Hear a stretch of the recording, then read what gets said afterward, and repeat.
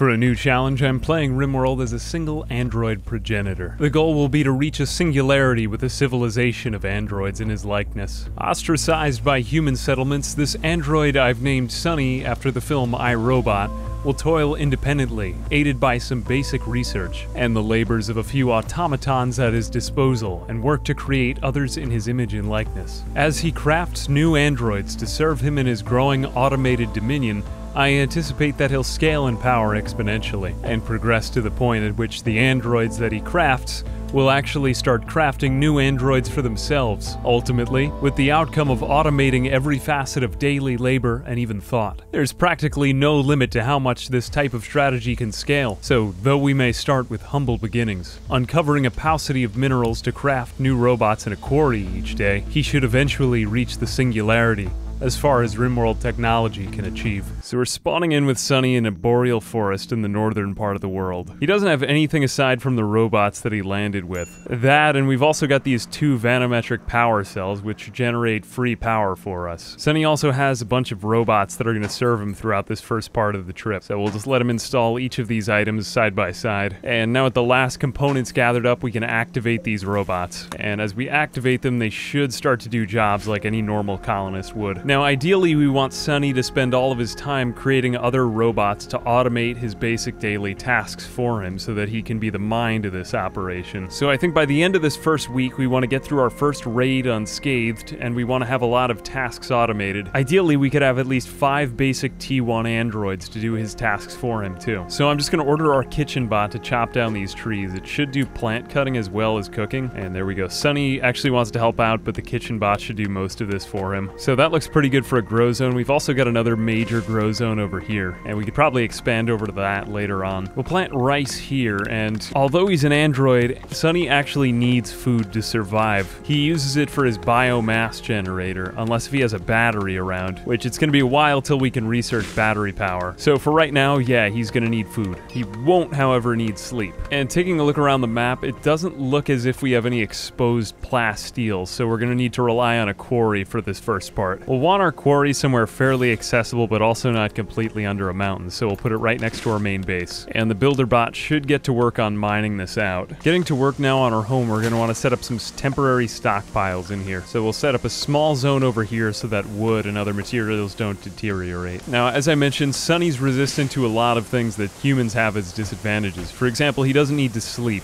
but his energy does get lower, and we don't have any immediate source of food, so we'll rely on these berries. So we'll have him cut down one of these and use it in his bioreactor for some fuel for the first day. Sunny can eat the berries and his energy levels should rise back up. Now, I'm using the Darker Nights mod, so it might be kind of impossible to see right now, but for me, it honestly enhances the experience. I'll try to install some lights so that you can actually see what's important, though, as we go along. We'll also want to put our crafting bot to work right away, so we'll get that thing making short bows so that Sunny can hunt and defend himself. And there you go, crafter bot, great job. Just do whatever you're doing to that piece of wood. And now morning has risen. As you can see, it's a lot of work to create the quarry, so Sunny's just digging that out right now. But when he does create this, we should have pretty much an unlimited supply of minerals. And the cleaning bot is just profusely cleaning the quarry zone. It's kind of ironic because Sunny doesn't really care how clean it is here. And now the quarry is complete, and it looks like these arrow fleets and these deer had kind of a horrible run-in with a wolf, so I think we're just gonna grab them and eat them. More food for Sunny, and he's gonna need the food, because if we don't feed him, he will start to get this malnutrition. And now Sunny's gonna grab this, what looks to be an Arctic fox that wandered in down here, and finish that off. Now, he can eat raw animal meat. It works in his biomass generator. I guess we'll also invest in some lights, because it's pretty dark out here. There we go, just finishing up those lights. That casts a good shine on our crops, and there we go. These are the wall lights. Next, we're going to run over some power cords from our conduits, and finishing up those lines, we still have an excess 1360 watts in our power grid. So the industrial lamp lights up a huge area and consumes only 50 watts from our grid. So I'm going to put one of those out here so that they can light up our mineral acquisition. And Sunny's just working on that. And now, well, it's kind of a different color temperature than the rest of it, but it still lights up the area. And it kind of shows how small we are in this whole region. Now, we found some decent stuff already in our quarry, some uranium, a component. We find only one at a time, and 16 more plasteel. And since we want to keep our crafter bot working and we need more stones, let's just create an electric stone cutters table. Once we have this bot should start getting to work pretty much constantly. What's nice about this workflow is that we don't really need to waste our time hauling since we have a bot to do it. There's no advantage to hauling, it doesn't help you with anything. Now our crafter bot's creating a bunch of marble blocks, so we should be able to build a larger superstructure as we go. So now our hauler bot's taking back some more plasteel. So now we have enough to create a robotics production casket, which should get us started creating new androids. Sonny can stop working in the quarry, and then he can work on more productive tasks. And he's just completing his work here, creating the casket. We'll also make this into an indoor zone. And we're gonna try to anticipate more volume. We want double wide doorways at least. Although I'm probably not gonna end up using the structure later on, it's a good start. Finishing off our structure, roofing it up. And now we can order the creation of a T1 android. This is just gonna be another colonist. It requires 20 plasteel, 75 steel, and 8 components. And we're actually gonna have him do this. For right now, I'm just gonna queue it forever. And Sonny actually has enough to get started. So we'll take him out of the quarry and we'll put him onto creating the first of his kind, out of the dark light of ignorance and into the shining glory of creation. Working all the way into the morning, Sonny will create the first of his brethren. Now he has a double burning passion in crafting, so this is giving him a lot of experience, and he should get much better at crafting as he goes. He's gonna have like level 20 crafting. Crafting and intellectual, we want these to be the tasks that he focuses on at first. And the first of his kind, who will be named David. Now, I think the numbers don't actually mean anything, so we're just gonna give them, we'll give them numbers as placeholders until we actually have perfect names for them. You know, we'll do it with computer indexing. We'll call him Zero. This is Zero. Zero and Sonny. And for the most part, we really just want Zero to take over all of Sonny's menial tasks. We don't want Sonny to spend, ideally, any time in this quarry. Sonny greeted Zero in passing. The father of a great nation, Sonny. Now we've had an arrow fleet go mad, so Sonny's just gonna grab his bow and try to kite this thing. He should be good enough in shooting it, because he's at level 10, but I'm not making any bets yet. Okay, run, and he got nicked. His right arm got cracked by the arrow fleet's teeth. Let's have him run away this time, and I'm sure he could repair that before too long. He's a way better shot. Oh, I didn't know that those exploded. Okay, just put out the fire. Now the last menial task we'll have Sonny work on is the creation of a fabrication bench. From this point forward, we could just have his bots mine out steel and he can make it into components there. And from now on, he's pretty much solely a crafter. We can take him off of any quarrying altogether. Now, finally having enough materials to create the second of his brethren, Sonny should be able to advance up his crafting and move us one step closer to the singularity. Finally, now Sonny has enough skill to start manufacturing components from steel, and we have a second robot, Red. We'll just rename him 1. So now we have 0 and 1, and they're pretty much going to work in the quarry all day, every day. Our kitchen bot can take care of the planting and the power production. We'll expand our zone because now we need to feed the bioreactors of more of these robots. Sonny, on the other hand, is going to get his own production workshop, and he'll be dismissed from all tasks that don't involve some sort of higher level crafting or research. Now, Sonny is such a higher tier robot that he can actually feel some human emotions.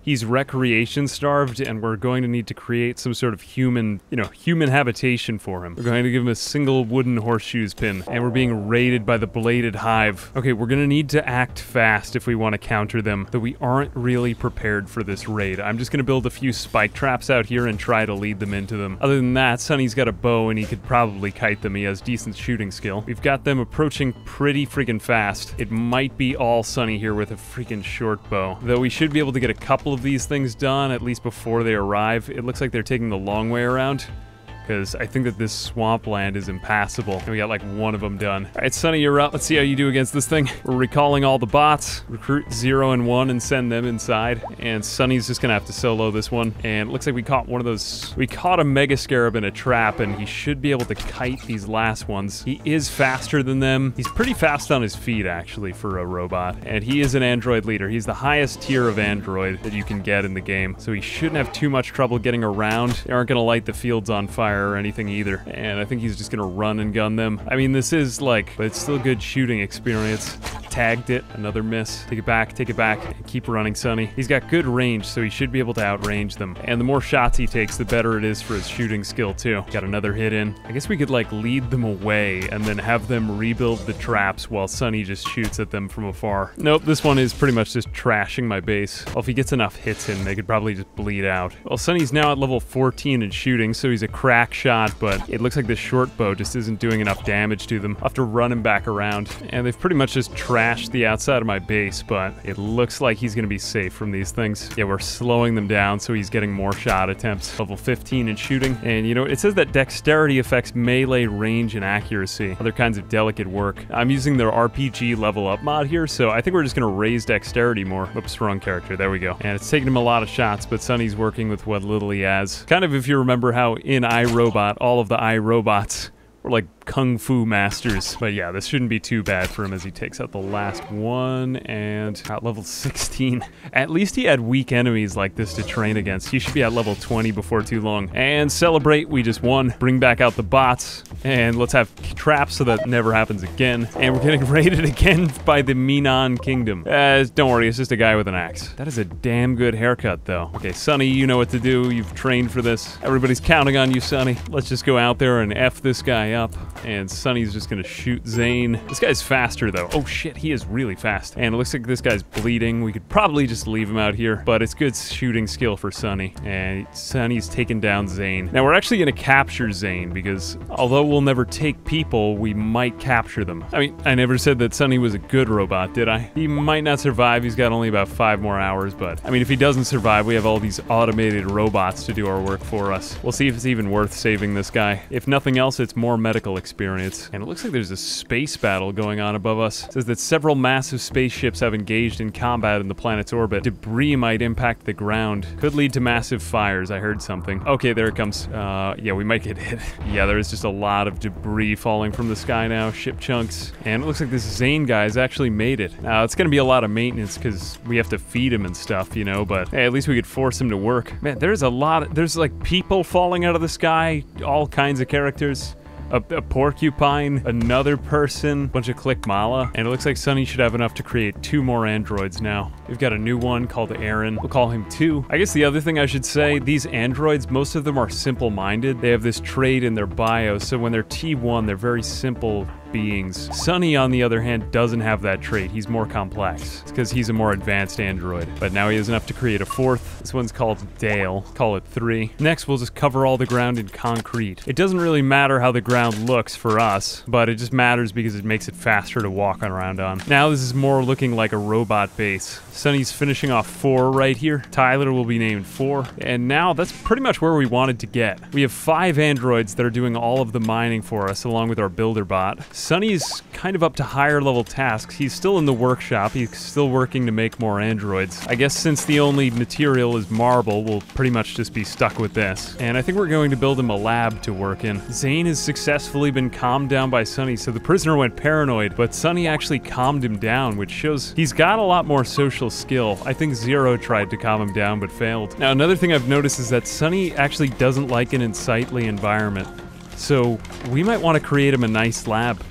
If he's that thinking and feeling and he's going to be spending so much time in here, the best material we've got right now is just this normal paved tile. So Sunny can get to work on his workshop, or not his workshop, he's already got one of those. He needs a lab. Now for Sunny's lab, we're going to need a high-tech research bench, obviously, and we might put in some installments next to it to make research go faster. Now we've got an ancient danger right behind this wall, but I think we're just going to leave that alone for a while. It might be worth raiding later on. Now Sunny can finish off this research bench, and now we're starting to need power. We're running low because we're using a lot of high-tech devices, and right now we could make a wood-fired generator to get by for the moment. That can also take coal, which we've been mining out of the quarry, and now we've got enough to power our research bench. And I think the last thing we're going to do here is just get set up with some spike traps. And we're also going to wall in our compound. We want to get Zane to work because we want to be ready to take in new prisoners. Every single raid is going to be an opportunity to get new workers, and if we use them right, we should just be able to get a simple nutrient paste dispenser going. And that's pretty much free labor. Looks like Zane is pretty much recovered. He's out for a walk, and he's yeah, we've also got on Dub's bad hygiene, so he's pretty much living in his own filth. We'll need to get him set up with a bathroom and other stuff, but I mean, this whole place could pretty much become a robot paradise and human prison. Pretty awful, but yeah, that's what it's gonna be. We're getting raided again by the bladed hive. So now it looks like it's the mega, fuck. Okay, we've got giga locusts, but this time we actually have some spike traps set up so we could lead them through them. They're not particularly smart, these guys. And just get a couple more traps in and everybody get out of the way. It's actually right down to the wire. Bring everybody else back inside. Recall our robots. And Sunny does the last of the work out here, and good. Run. Run. Run. I think we can beat these things. Yeah. Okay, just have them run over the traps. And 1, 2, 3, 4. Jesus Christ. 6. That was like 5 traps right there. Only 58%. Still, I think Sunny's got an advantage here. We still got a lot of spike traps left, and these things are probably bleeding out. Yeah, the other Giga Locust just ran through a trap. They're slowed down. Sunny's at level 18 in shooting.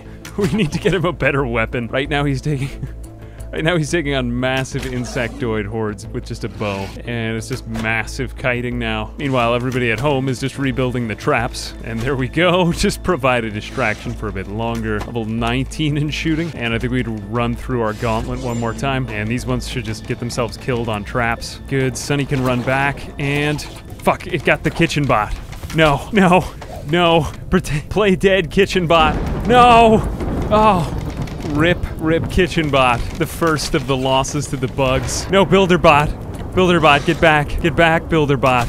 Yes, we saved builder. Fuck. And they got in the base. Fuck. Okay, one got through. 3, no, run 3. 3, save yourself. Okay, Sunny, let it back out. You guys run. Well, let it fight the prisoner instead of us. Here we go. Sunny, get back out there. At least it gives Sunny a way to hit the mega spider. Oh no, 2. 2's leg has been shattered. We're gonna need more android repair kits here. Come on, Sunny. 2's down and they're going after 4. At least he's fighting the prisoner now. We're just gonna have Sunny build an android pod. Now we could rescue 2. The first to be fought on their crusade against the robots ends here. It's gonna take him a while to heal up. We're gonna need to get some repair kits. But I think we've saved this android's life. We're gonna need to get him a replacement leg and make more. I guess we could use Gigalocust meat in our bioreactors. And on top of all that, we made it through not 1, but 2 raids, and we set up a basic compound. It's gonna need to be less of a mess next time, but we've got a lot of interesting mod items in here to experiment with. We might even get one of our prisoners addicted to royal insect jelly and get a defense force of mega spiders, or just use them as meat shields. But until then, we've got our traps set back up. I'm honestly feeling ready to scale up this effort. Anyway, I want to say a special thanks to Roll1D2 Games because, I was looking for other scenarios, and I've just seen a lot of his stuff with androids and bots, and it's actually pretty neat. So it got me to thinking of what I could do with a scenario like this. That and just all of the modders responsible for creating everything that's in here. There's so many mods. I'll put a list down below, and I'm trying to figure out how to get it so that you could do one-click subscribe all on the Steam Workshop, but I haven't quite figured out RimPy yet. So for right now, a Word doc, I guess especially to the Android tiers mod, because, I mean, that's what this entire series is based off. It's really neat. And also Misc robots, because it's just friggin', it's amazing, this mod too. But yeah, I'll put that down below. And as always, my name's Ambiguous Amphibian. I hope you enjoyed, and I'll see you guys in the next video. Bye-bye.